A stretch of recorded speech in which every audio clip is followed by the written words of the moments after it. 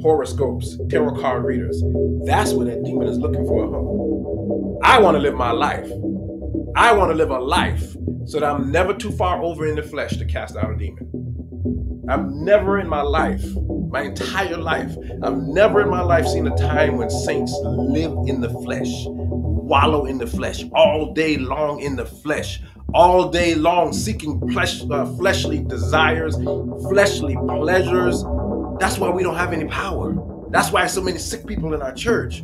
We living in the flesh. The Bible warns us about that. It tells us to walk after the Spirit.